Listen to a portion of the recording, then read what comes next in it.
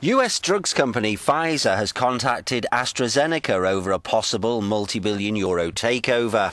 Pfizer said it had approached AstraZeneca in January with a €71 billion bid, and after limited talks, AstraZeneca pulled out of negotiations. Pfizer said market conditions have prompted a second bid. AstraZeneca said it had considered talks with Pfizer, but will continue with its independent strategy. The British company currently employs 6,700 people, but has laid off thousands as it deals with a drop in sales and lucrative patent losses.